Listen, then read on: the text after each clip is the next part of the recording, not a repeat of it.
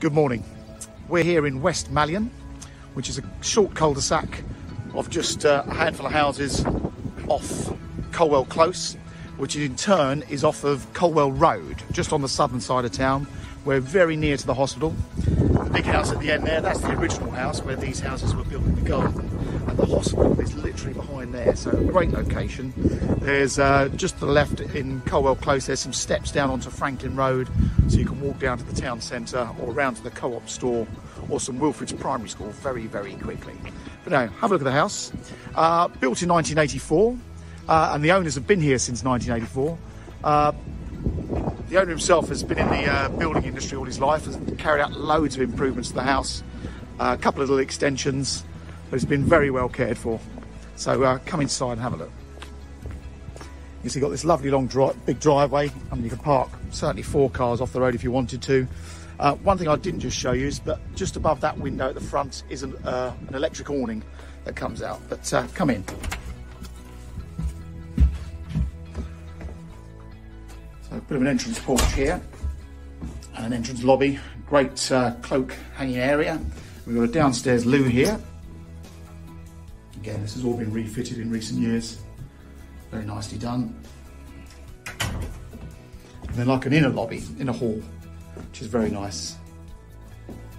But this house is absolutely immaculate.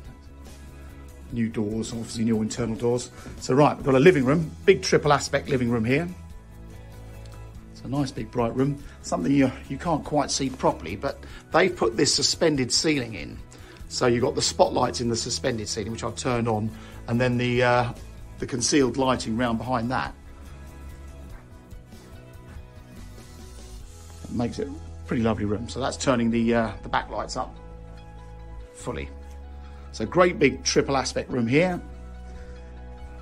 Just a feature fireplace. And then that leads into a conservatory. This was a conservatory, and then in the last year or so, they've had a much more solid construction roof put on to make this more of a all year round garden room rather than anything else. But all the aspects. I've lifted most of these blinds this morning.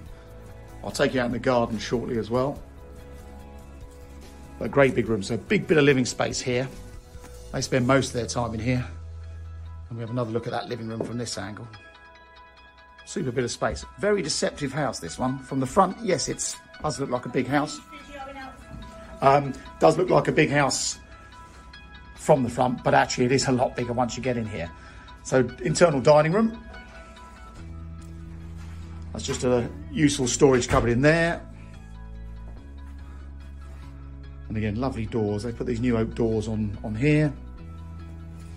And then we sort of go through to another lobby.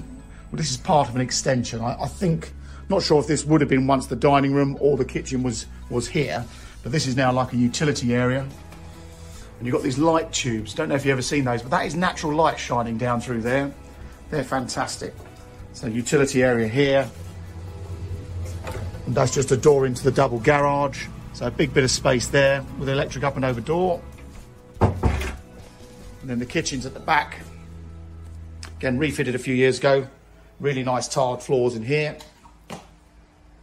And like the rest of the house, it's absolutely spotless. I'll quickly take you outside. You've got a stable door there and another set of doors out to the rear garden. Got a bit of an AstroTurf area here above the decking. A little summer house. I'm assuming that's included, but don't take my word for it. And as you come round, you get a better impression of the back of the house here. The garden, they've got it the way they want it. They've got a terrace, this deck, a little area of lawn. Done lots of planting over the years. And they've got a sunken area here, which is another terrace. Again, lots of plants, potting areas. And then the owner has a very useful workshop around the back here.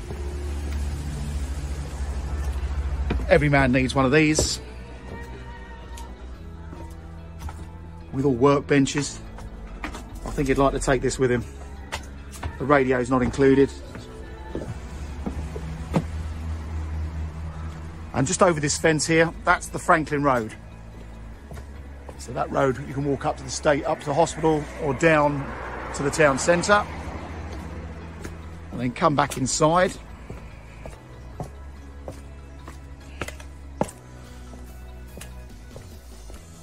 Take you back through the conservatory. I keep calling it a conservatory, it's better than a conservatory. You probably see you've got these Velux windows with the electric openers on those, so don't even have to have a pole to turn those up. Again, another good look at that room there. I mentioned earlier, you can walk to St Wilfrid's Primary School, which is literally just round the corner in Easton Road. You can walk down to St Joseph's, which is the Roman Catholic Primary School, and Walden Park Primary Academy. Children from this side of town generally fall into the catchment area for Oat Hall Secondary School, which is just down in Linfield, which is about a 15-20 minute walk. So let's go around the bedrooms. Very much the hobby room. This is the sewing room, but this is quite a nice sized bedroom. They've got a lot of stuff in here, but it's a good double bedroom. And overlooking the front of the property. Most of the houses in this close have had some alterations. They're all of the same age. And Mansell McTaggart, we've sold, I think, almost all of them over the years. One or two of them a couple of times. One of the back bedrooms. Again, nice size double. It's a good, well-proportioned house. If they built this house again today, they'd have probably squeezed 5 bedrooms in. Another big wardrobe there. They'd have probably squeezed 5 bedrooms in and another 2 bathrooms. I mean, they just really cram bedrooms and bathrooms into houses these days. But this is a really nice size double. I'd say that's probably the 2nd bedroom. Then along the landing, got the family bathroom there, and again refitted a few years ago. Got the freestanding bath.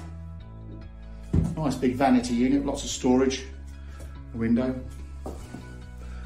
And then the 3rd bedroom is at the front.